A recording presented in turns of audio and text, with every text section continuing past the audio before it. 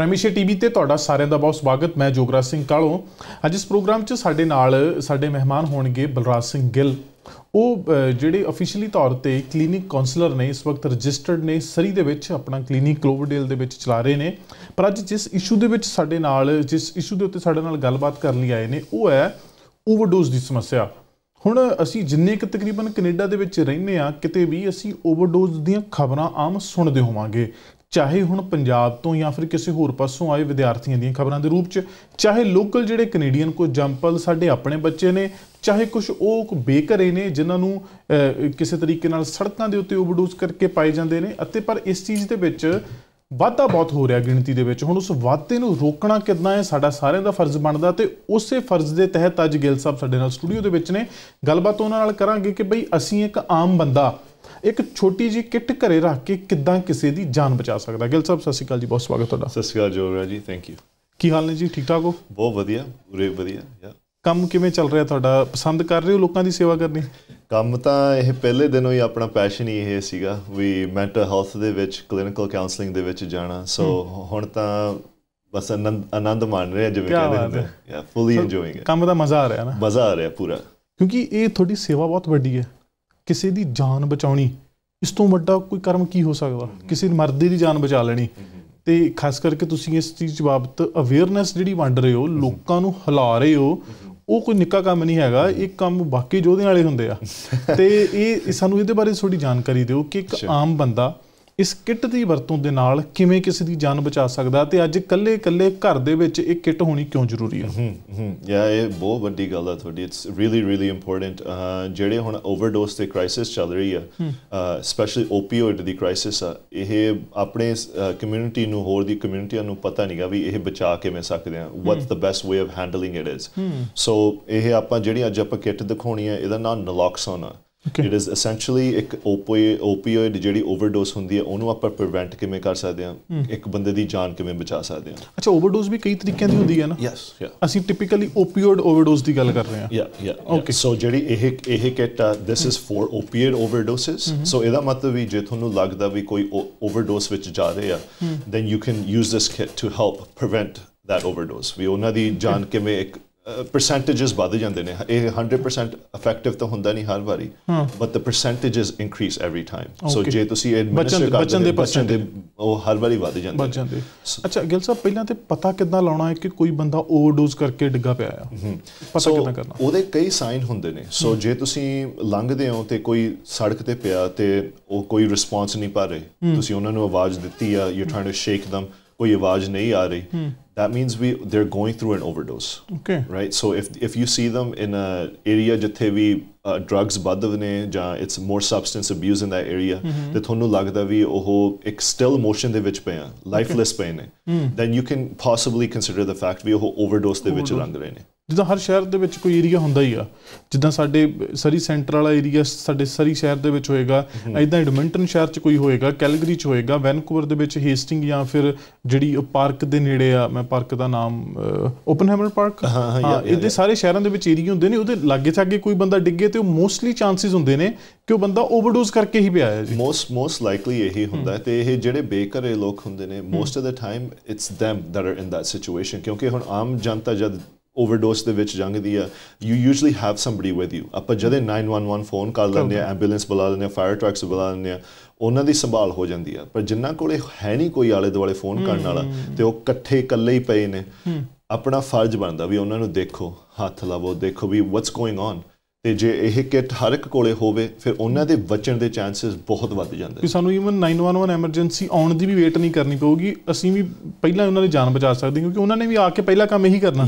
ਸੋ ਉਹਨਾਂ ਦੇ ਜਿਹੜੇ ਤਰੀਕੇ ਹੁੰਦੇ ਨੇ 911 ਦੇ, ਦੇ ਓਬਵੀਅਸਲੀ ਹੈਵ ਮੋਰ, ਉਹਨਾਂ ਕੋਲੇ ਹੋਰ ਪੈਰਾਮੈਡਿਕਸ ਕੋਲੇ ਤਰੀਕੇ ਹੁੰਦੇ ਨੇ, ਪਰ ਜਿਹੜਾ ਆਪਣਾ ਤੌਰ ਹੁੰਦਾ, ਆਪਾਂ ਬਸ ਉਹਨੂੰ ਪ੍ਰੋਲੋਂਗ ਕਰਨਾ ਹੁੰਦਾ। ਸੋ ਜੇ ਤੁਸੀਂ ਕਿਸੇ ਨੂੰ ਦੇਖ ਲਿਆ, ਸਭ ਤੋਂ ਪਹਿਲੀ ਚੀਜ਼ ਤਾਂ ਆਪਾਂ 911 ਕਾਲ ਕਰਨੀ ਆ, ਫਰਸਟ ਐਂਡ ਫੋਰਮੋਸਟ। ਉਹਦਾ ਕੋਈ ਸਬਸਟੀਟਿਊਟ ਨਹੀਂ ਹੈਗਾ।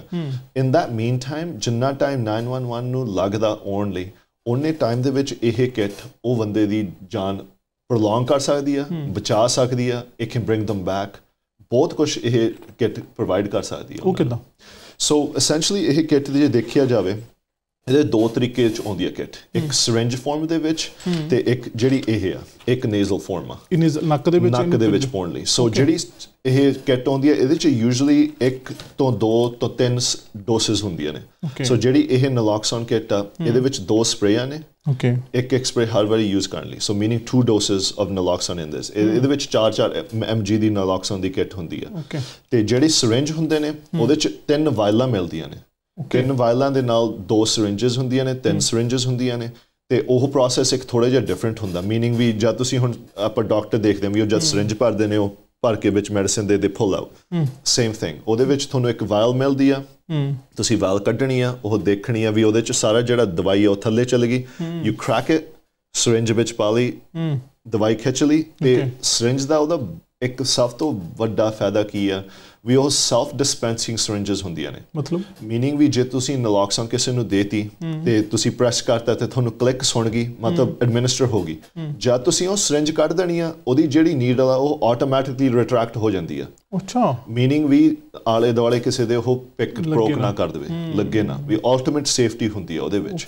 ਸੋ ਜਿਹੜਾ ਨਲੋਕਸੋਨ ਦੇਣ ਦਾ ਪ੍ਰੋਸੈਸ ਕੀ ਹੁੰਦਾ, ਵੈਰੀ ਸਟ੍ਰੇਟ ਐਂਡ ਫੋਰਵਰਡ। ਸੋ ਜਿਹੜੀਆਂ ਤੁਹਾਡੀਆਂ ਕਿਟਸ ਹੁੰਦੀਆਂ ਨੇ ਉਹਦੇ ਵਿੱਚ ਜਾਂ ਸਿਰਿੰਜ ਜਾਂ ਸਪਰੇ, ਉਹਦੇ ਵਿੱਚ ਤੁਹਾਨੂੰ ਇੱਕ ਇੰਸਟਰਕਸ਼ਨ ਮੈਨੂਅਲ ਦਿੰਦੇ ਨੇ ਵੀ ਜੇ ਭੁੱਲ ਵੀ ਜਾਵੋ ਉਹਦੇ ਵਿੱਚ ਸਾਰੀਆਂ ਤੁਹਾਡੀਆਂ ਇੰਸਟਰਕਸ਼ਨਸ ਹੁੰਦੀਆਂ ਨੇ। ਠੀਕ ਹੈ, ਉਹਦੇ ਵਿੱਚ ਨਾਲ ਤੁਹਾਨੂੰ ਕੁਆਂਟਿਟੀ ਦੱਸੀ ਜਾਂਦੀ ਹੈ, ਆਈਟਨਰੀ, ਜਿਹੜਾ ਸਾਰਾ ਕੁਝ ਹੁੰਦਾ ਨਲੋਕਸੋਨ ਕਿੱਟ ਦੇ ਵਿੱਚ। ਤੁਹਾਡੇ ਗਲਵਸ, ਬਰੀਥਿੰਗ ਐਪਰੇਟਸ। ਸੋ ਇਹ ਕੀ ਚੀਜ਼ ਹੁੰਦੀ ਆ ਵੀ ਜਦ ਆਪਾਂ ਕਿਸੇ ਨੂੰ ਮਾਊਥ ਟੂ ਮਾਊਥ ਦੇਣੀ ਆ, ਉਹਨਾਂ ਦਾ ਏਅਰਵੇ ਚੈੱਕ ਕਰਨਾ, ਇਹ ਢੱਕਣ ਲਈ ਹੁੰਦਾ ਵੀ ਤੁਹਾਡੇ ਜਰਮਸ ਟ੍ਰਾਂਸਫਰ ਨਾ ਹੋਣ। ਸੋ ਐਸੈਂਸ਼ਲੀ ਜਦ ਤੁਹਾਨੂੰ ਇਹ ਕਿੱਟ ਮਿਲਦੀ ਆ ਇਹਦਾ ਪ੍ਰੋਸੈਸ ਕੀ ਹੁੰਦਾ, ਰਾਈਟ। ਸੋ ਆਹ ਜਿਹੜੀ ਤੁਹਾਡੀ ਇੰਸਟਰਕਸ਼ਨ ਸ਼ੀਟ ਆ, ਜੇ ਭੁੱਲ ਵੀ ਜਾਵੋ ਇਹਦੇ ਵਿੱਚ ਸਟ੍ਰੇਟ ਐਂਡ ਫੋਰਵਰਡ ਜਿਹੜਾ ਯਾਦ ਰੱਖਣਾ ਉਹ ਹੁੰਦਾ save me. that's the term ਆਪਾਂ ਸੋਚਣਾ, save me। ਸੋ ਇਸ ਦੇ ਨਾਲ stimulate, meaning ਵੀ ਜੇ ਕੋਈ ਡਿੱਗਿਆ ਹੋਵੇ ਉਹਨਾਂ ਨੂੰ ਹੱਥ ਲਾ ਕੇ ਦੇਖੋ, shake them, ਆਵਾਜ਼ ਕਾ ਕੇ ਦੇਖੋ, scream at them। ਜੇ ਕੋਈ ਰਿਸਪੌਂਸ ਨਹੀਂ ਆਇਆ then we move on to the next step which is A। A ਆ ਜਾਂਦੀ ਹੈ ਏਅਰਵੇ ਦੇ ਵਾਸਤੇ। ਸੋ ਏਅਰਵੇ ਦੇ ਨਾਲ ਆਪਾਂ ਆਹ ਗਲਵ ਪਾ ਲੈਣੇ ਨੇ, ਆਹ ਬਰੀਥਿੰਗ ਐਪਰੇਟਸ ਦੇਖ ਲੈਣਾ, ਉਹਨਾਂ ਦਾ ਮੂੰਹ ਖੋਲ ਕੇ ਦੇਖਣਾ ਵੀ ਉਹਨਾਂ ਦੇ ਗਲ ਦੇ ਵਿੱਚ ਕੋਈ ਬਲੌਕੇਜ ਤਾਂ ਨਹੀਂ ਆਈ ਹੋਈ, ਵੀ ਜਦ ਉਹ ਇੱਕਦਮ ਸਾਹ ਲੈਣ ਲੱਗੇ ਉਹਨਾਂ ਨੂੰ ਹੋਰ ਡਿਫਿਕਲਟੀ ਤਾਂ ਨਹੀਂ ਆਈ। ਸੋ ਆਪਾਂ ਦੇਖ ਲਿਆ, ਰਾਈਟ। ਸੋ ਏਅਰਵੇ ਦੇਖ ਲਈ, there's nothing blocking the airway। ਅਗਲਾ ਸਟੈਪ ਵੈਂਟੀਲੇਟ, ਮੀਨਿੰਗ ਵੀ ਹਰ ਇੱਕ 5 ਸਕਿੰਟ ਬਾਅਦ ਉਹਨਾਂ ਨੂੰ ਸਾਹ ਦੇਣਾ। ਸੋ ਆਹ ਜਿਹੜੇ ਬਰੀਥਿੰਗ ਐਪਰੇਟਸ ਆ ਇਹ ਤੁਸੀਂ ਉਹਨਾਂ ਨੂੰ ਖੋਲ ਕੇ ਉਹਨਾਂ ਦੇ ਮੂੰਹ ਤੇ ਪਾ ਦੇਣਾ, ਉਹਨਾਂ ਦਾ ਮੂੰਹ ਢੱਕਿਆ ਜਾਂਦਾ, meaning there's no touching, there's no infections, anything like that। ਤੇ ਤੁਸੀਂ ਇੱਕ ਤਰ੍ਹਾਂ ਦੇ one way ਦੇ ਤੌਰ ਤੇ ਹਰ 5 ਸਕਿੰਟ ਬਾਅਦ ਉਹਨਾਂ ਨੂੰ ਸਾਹ ਦੇਣੇ ਨੇ, ਰਾਈਟ। ਸੋ every 5 seconds ਜਦ ਤੁਸੀਂ ਉਹਨਾਂ ਨੂੰ ਸਾਹ ਦੇਖਿਆ ਤੇ ਤੁਸੀਂ ਉਹਨਾਂ ਦੀ ਚੈਸਟ ਦੇਖਿਆ ਵੀ ਹਰ 5 ਸਕਿੰਟ ਬਾਅਦ ਵੱਧਦੀ ਆ, ਮੀਨਿੰਗ ਵੀ ਉਹਨਾਂ ਦਾ ਏਅਰਵੇ ਖੁੱਲਾ ਹੈ, ਕੁਝ ਫਸਿਆ ਨਹੀਂ ਹੋਇਆ, meaning we can move on to the next step which is for E, save ਦੇ ਹੇਠਾਂ ਆ ਜਾਂਦਾ E, which is evaluate। ਸੋ ਹੁਣ ਆਪਾਂ ਇਹ ਸਟੈਪ ਦੇਖ ਲਿਆ, ਸਾਹ ਦੇ ਲਿਆ, ਉਹਨੂੰ ਹਿਲਾ ਲਿਆ, ਤੇ ਆਪਾਂ ਫਿਰ ਦੇਖਣਾ ਵੀ ਇਹ ਬੰਦਾ ਹਿਲ ਰਿਹਾ ਹੁਣ, ਵੀ ਰਿਸਪੌਂਸ ਆਇਆ, ਕੋਈ ਰਿਸਪੌਂਸ ਨਹੀਂ ਆਇਆ, then we go into the next step। so save me ਕਰਨ ਤੋਂ ਪਹਿਲਾਂ ਇੱਕ ਬਹੁਤ ਵੱਡੀ ਗੱਲ ਆ ਵੀ ਆਪਾਂ 911 already ਕਾਲ ਕੀਤਾ ਹੋਇਆ, by the time help ਪਹੁੰਚ ਜਾਏਗੀ। ਸੋ ਇਹ ਸਟੈਪ ਸ਼ੁਰੂ ਕਰਨ ਤੋਂ ਪਹਿਲਾਂ ਜਿਹੜਾ ਐਸ ਵੀ ਆ, ਜਦ ਤੁਸੀਂ ਦੇਖ ਲਿਆ ਵੀ ਕੋਈ ਪਿਆ ਦੇਖਿਆ ਉਹ ਹਿਲਦੇ ਨਹੀਂ, ਤੁਸੀਂ 911 ਜਦੇ ਫੋਨ ਕਰ ਲਿਆ, ਫਿਰ ਏਵ ਮੀ ਆਪਾਂ ਬਾਅਦ 'ਚ ਹੀ ਕਰ ਸਕਦੇ ਹਾਂ। ਓਕੇ, ਸੋ ਐਮ ਤੇ ਆ ਗਏ ਹੁਣ ਮੀ ਦੇ ਵਿੱਚ, ਰਾਈਟ। ਮੈਡੀਕੇਸ਼ਨ, ਸੋ ਫਰਸਟ ਡੋਜ਼ ਆਪਾਂ ਦੇਣੀ ਆ। ਐਸੈਂਸ਼ਲੀ ਜਦ ਤੁਸੀਂ ਇਹਨੂੰ ਖੋਲੋਗੇ, ਆਪਾਂ ਖੋਲੀ ਕਿੱਟ ਖੋਲੀ ਤੇ ਇਹਦੇ ਵਿੱਚੋਂ ਸਪਰੇਅਰ ਹੁੰਦਾ ਇੱਕ ਆਹ ਲਾਲ ਰੰਗ ਦਾ, ਤੁਸੀਂ ਕੈਪ ਲਾ ਦੇਣੀ, ਸਪਰੇ ਕਰ ਦੇਣੀ, ਤੇ ਉਹ ਇੱਕ ਡੋਜ਼ ਜਦੇ ਉਹਨਾਂ ਦੇ ਨੱਕ 'ਚ ਚਲੇ ਜਾਂਦੀ ਹੈ, ਨੱਕ 'ਚ ਰੱਖ ਕੇ ਬਸ ਥੱਲੋਂ ਪ੍ਰੈਸ ਕਰ ਦੇਣਾ ਤੇ ਉਹਦੇ ਵਿੱਚ ਚਲੇ ਜਾਂਦੀ ਹੈ। ਸੋ ਇੱਕ ਡੋਜ਼ ਚਲੇ ਗਈ ਉਹਨਾਂ ਦੀ, ਰਾਈਟ। ਸੋ ਆਪਾਂ ਐਮ ਕਰਤਾ, ਮੈਡੀਕੇਸ਼ਨ ਦਾ ਸੈਕਸ਼ਨ ਕਰਤਾ। ਨਾ ਹੁਣ ਜੇ ਆਪਾਂ ਸਿਰਿੰਜ ਦੇ ਵਿੱਚ ਹੋਈਏ, ਸਿਰਿੰਜ ਦਾ ਕੀ ਹੁੰਦਾ, ਤੁਸੀਂ ਵਾਲ ਕੱਢਣੀ, ਵਾਲ ਦੇਖਣੀ ਵੀ ਉਹਦੇ ਵਿੱਚ ਸਾਰਾ ਜਿਹੜਾ ਮੈਡੀਕੇਸ਼ਨ ਥੱਲੇ ਚਲੇ ਗਈ, ਜੇ ਨਾ ਹੋਈ ਉਹਨੂੰ ਸ਼ੇਕ ਕਰ ਦਿਓ, ਤੇ ਉਹਦੇ ਤੇ ਪਲਾਸਟਿਕ ਦਾ ਕਵਰ ਲੱਗਿਆ ਹੁੰਦਾ, ਤੁਸੀਂ ਆਪਦੇ ਤੋਂ ਪਾਸੇ ਨੂੰ ਕਰੈਕ ਕਰ ਦੇਣੀ ਆ ਉਹਨੂੰ, ਸਿਰਿੰਜ ਵਿੱਚ ਪਾ ਕੇ ਦਵਾਈ ਖਿੱਚ ਦੇਣੀ ਆ। ਤੇ ਇਹਦਾ ਇੱਕ ਖਾਸ ਵੀ ਤੁਹਾਨੂੰ ਉਹਨਾਂ ਦੇ ਕੱਪੜੇ ਨਹੀਂ ਲਾਉਣੇ ਪੈਣੇ। ਅੱਛਾ, ਸਿਰਿੰਜ ਉੱਪਰ ਹੀ, ਸਿਰਿੰਜ ਦੇ ਉੱਪਰੋਂ ਹੀ। ਸੋ ਜਾਂ ਪੱਟ ਦੇ ਵਿੱਚ, ਬਾਂਹ ਦੇ ਵਿੱਚ, ਜਾਂ ਬੱਟ ਦੇ ਮਸਲ ਦੇ ਵਿੱਚ, ਜਿਹੜਾ ਵੀ ਈਜ਼ੀਲੀ ਤੁਹਾਡਾ ਅਪਰੋਚ ਜਿਹੜਾ ਵੀ ਤੁਹਾਨੂੰ ਸਭ ਤੋਂ ਈਜ਼ੀ ਲੱਗਦਾ ਹੁੰਦਾ ਇੱਕ ਮਸਲ ਦੇ ਵਿੱਚ ਲਾਉਣੀ ਹੁੰਦੀ ਹੈ ਸਭ ਤੋਂ ਈਜ਼ੀ ਯੂਜੂਅਲੀ ਥਾਈ ਦਾ ਹੁੰਦਾ ਮਤਲਬ ਉਹਦਾ ਪੈਂਟ ਵਗੈਰਾ ਜਾਂ ਜੈਕਟ ਲਾਉਣ ਦੀ ਲੋੜ ਨਹੀਂ ਹੈਗੀ ਸੋ ਸਿੱਧੀ ਤੁਸੀਂ ਸਿਰਿੰਜ ਪਾ ਦੇਣੀ ਆ ਜਦ ਤੁਸੀਂ ਕਲਿੱਕ ਕੀਤਾ ਤੁਹਾਨੂੰ ਆਵਾਜ਼ ਆਊਗੀ ਉਹ ਇੱਕ ਕਲਿੱਕ ਦੀ ਆਵਾਜ਼ ਆਊਗੀ ਮੀਨਿੰਗ ਐਡਮਿਨਿਸਟਰ ਹੋ ਗਈ ਤੁਸੀਂ ਸਿਰਿੰਜ ਖਿੱਚਤੀ ਉਹਦੀ ਨੀਡਲ ਰਿਟਰੈਕਟ ਹੋ ਗਈ ਸਿਰਿੰਜ ਡਿਸਕਾਰਡ ਕਰ ਦੇਣੀ ਹੈ ਓਕੇ ਮੀਨਿੰਗ ਇੱਕ ਡੋਜ਼ ਉਹਨਾਂ ਨੂੰ ਮਿਲ ਗਈ ਆਲਰੇਡੀ ਰਾਈਟ ਸੋ ਅਗਲਾ step evaluation fair so this is the last step of save me so once we evaluate again ਆਪਾਂ ਉਹਨਾਂ ਨੂੰ ਇੱਕ recovery position ਚ ਪਾ ਦੇਣਾ recovery position ਉਹਨਾਂ ਦੀ ਸਾਈਡ ਤੇ ਹੁੰਦੀ ਆ so when they're on their side ਉਹਨਾਂ ਦੇ ਜੀਭ swallow ਕਰਨ ਦੇ ਸਾਹ ਦੇ ਵਿੱਚ ਜਾਣ ਦੇ less chances ਹੋ ਜਾਂਦੇ ਨੇ so ਜਦ ਤੁਸੀਂ evaluate ਕਰ ਲਿਆ there's nothing working ਤੁਸੀਂ CPR ਦੇ ਸਕਦੇ ਹੋ ਫਿਰ 2 ਤੋਂ 3 ਮਿੰਟ ਬਾਅਦ you can try another dosage second dosage of naloxone ਜਿਹੜੀ ਵੀ ਹੋਈ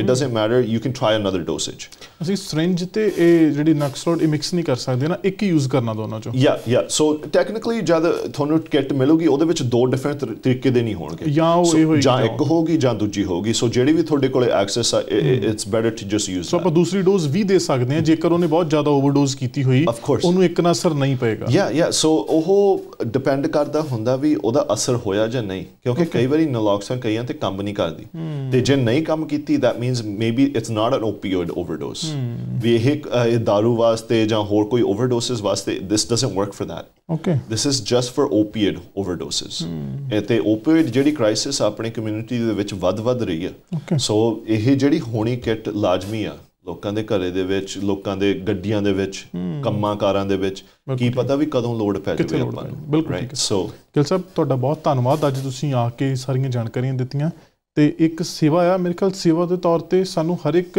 ਸਿੱਖ ਦਾ ਪੰਜਾਬੀ ਦਾ ਤੇ ਫਰਜ਼ ਬਣਦਾ ਹੈ ਕਿਟ ਆਪਣੇ ਕੋਲ ਰੱਖੀਏ ਤਾਂ ਕਿ ਜਦੋਂ ਵੀ ਕਿਤੇ ਜ਼ਰੂਰਤ ਪਏ ਜੇ ਕਿਸੇ ਦੀ ਜਾਨ ਬਚ ਸਕੇ ਸਾਡੇ ਇਹ ਐਕਸਪਲੇਨ ਕਰਨ ਲੱਗਿਆ 10 ਮਿੰਟ ਲੱਗੇ ਆ ਇਹ ਕਰਨ ਲੱਗਿਆ ਸਿਰਫ 1 ਮਿੰਟ ਲੱਗਣਾ ਆ ਸੋ ਇਸ 1 ਮਿੰਟ ਦੇ ਨਾਲ ਜੇ ਇੱਕ ਜਾਨ ਬਚ ਸਕਦੀ ਆ ਤੇ ਸਰਬੱਤ ਦਾ ਭਲਾ ਮੰਗਣ ਵਾਲੀ ਕੌਮ ਕਿਉਂ ਨਹੀਂ ਰੱਖੂਗੀ ਤੁਹਾਡਾ ਗਿੱਲ ਸਾਹਿਬ ਬਹੁਤ ਧੰਨਵਾਦ ਪ੍ਰਮਾਤਮਾ ਤੁਹਾਨੂੰ ਚੜ੍ਹਦੀ ਕਲਾ ਚ ਰੱਖੇ ਜੀ ਥੈਂਕ ਯੂ ਸੋ ਮਚ ਬਹੁਤ ਸ਼ੁਕਰੀਆ ਸੋ ਇਸ ਦਿਨ ਬਲਰਾਜ ਸਿੰਘ ਗਿੱਲ ਜਿਨ੍ਹਾਂ ਨੇ ਇਹ ਸਾਰੇ ਮਸਲੇ ਉੱਤੇ ਡਿਟੇਲ ਜਾਣਕਾਰੀ ਦਿੱਤੀ ਪ੍ਰੋਗਰਾਮ ਠੀਕ ਲੱਗਾ ਤੇ ਆਪਣੇ ਸੁਝਾਅ ਸਾਡੇ ਤੱਕ ਜ਼ਰੂਰ ਪਹੁੰਚਦੇ ਕਰ ਦਿਓ ਜੇਕਰ ਹੋਰ ਜਾਣਕਾਰੀਆਂ ਚਾਹੀਦੀਆਂ ਉਹਦੇ ਬਾਰੇ ਵੀ ਦੱਸ ਦਿਓ ਅੱਜ ਦੇ ਪ੍ਰੋਗਰਾਮ 'ਚ ਇੰਨਾ ਹੀ ਮੈਨੂੰ ਜੋਗਰਾਜ ਸਿੰਘ ਕਾਲੂ ਨੂੰ ਦਿਓ ਆ ਗਿਆ ਤੁਸੀਂ ਦੇਖਦੇ ਰਹੋ ਪ੍ਰਾਈਮ ਏਸ਼ੀਆ TV ਤੁਹਾਡਾ ਆਪਣਾ ਤੁਹਾਡੇ ਲਈ